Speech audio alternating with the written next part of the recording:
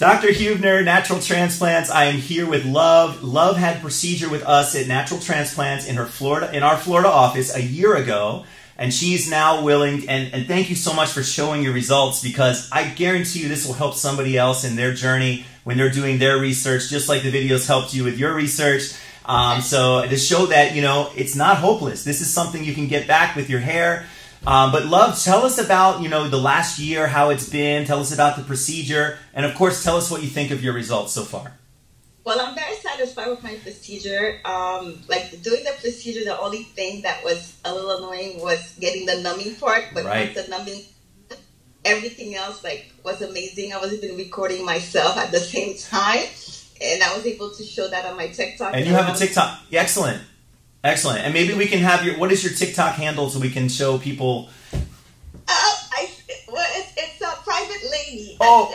Private lady. I did send it to We'll send a link. Maybe you can send us a link so people want to check that out. Okay. People have been asking questions about it when I posted. They didn't know that existed for us African American women to be able to do that. They were so happy. Like, oh, you can do that. Excellent. So they've been following my journey. Yep. And I have to admit, like, you know, I'm very satisfied because I had a huge forehead. Now I have a very nice little forehead. And yes. then I have some gaps. And then look. That's right.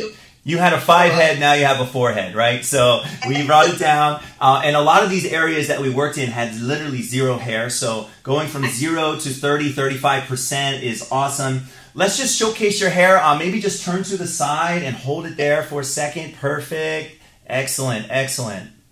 And then slowly turn it around towards the other side.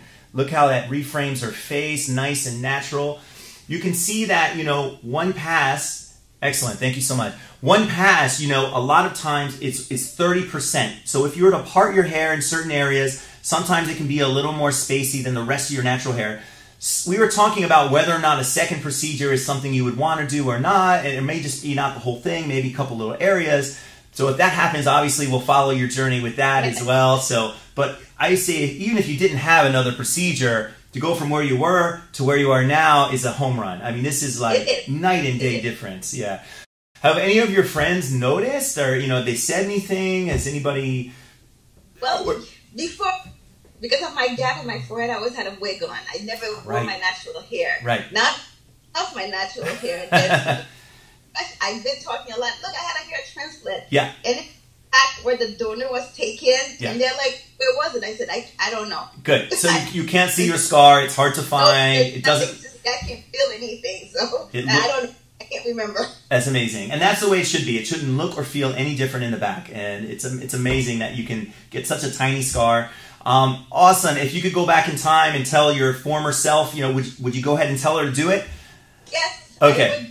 Okay. Of course, if I did not do it, I would have not been happy.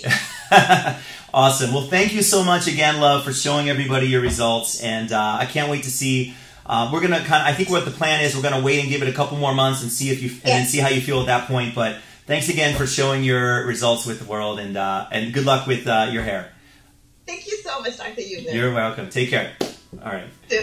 Call us now, 844-327-4247, and ask about our Hue and Hue Plus procedures, which move more hair than ever before.